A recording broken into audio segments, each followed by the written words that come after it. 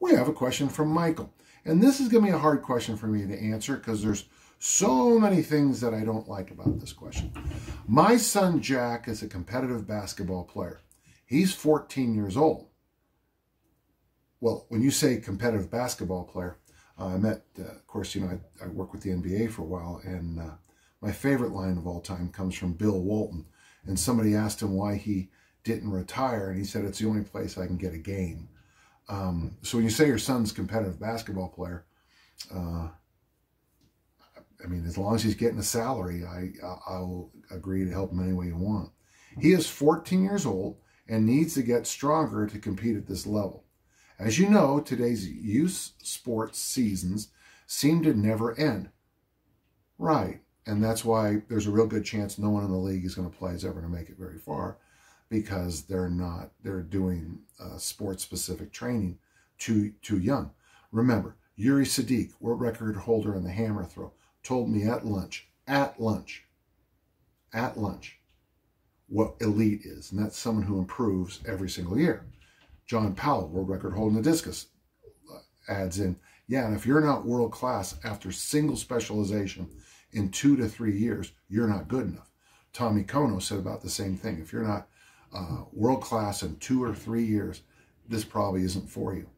So part of the problem with early sports specialization is that the clock starts ticking.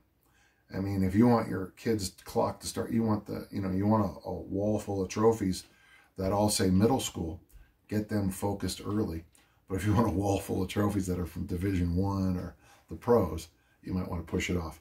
And Michael, I know I'm coming off as a jerk, but you're hitting me right in an area that I'm very sensitive about. Since today's youth seems to never end, he hasn't been able to train intensely with weights consistently for the past 6 months or so, even in COVID at times. In June, July, August, he'll get some time off from basketball. So he's hoping to improve his strength, speed, and quickness during those months. What type of lifting do you recommend for him over those months?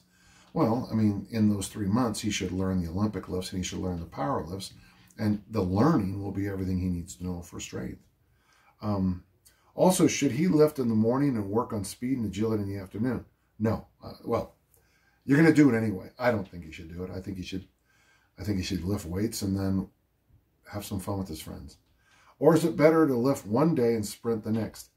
At 14, it doesn't matter. He has so much recovery ability at 14 that he can do everything all day long, like I did at 14. And the one thing I never had at 14 when we were playing all summer long is anybody coaching us. So we played baseball, we played basketball, we got in our neighborhood, we had track meets, which were hilarious. We just invented our own. We did these weird military-based games because, you know, I was a military family. And yeah, hide and go seek. Hide and go seek and the game tag might be the most important hunter-gatherer games you know. I hope your son Jack never has to play hide and go seek. But if he ever is in a situation where he has to hide to save his life, the training in hide and go seek will carry him over much better than agility drills. Michael, get him to lift weights, power lift, Olympic lift, learn the basics, learn the basic foundational exercises of the weight room. And, you know, there's a you know, curl and tricep extension, leg extension, all that nonsense. But just get him in and have lift weights and make sure you sit down every day and make sure that you're not burning them out too early. I know what I'm saying is not nice, it's not popular, but boy, is it true. All those guys that were superstars when I was young, growing up in middle school and junior high, the bulk of them never even played varsity sports. Or if they did, they were the guys on the sidelines dinking around the whole time, talking about middle school sports. So I know that's negative, but I'm sorry. Let me know what you decide. Thank you.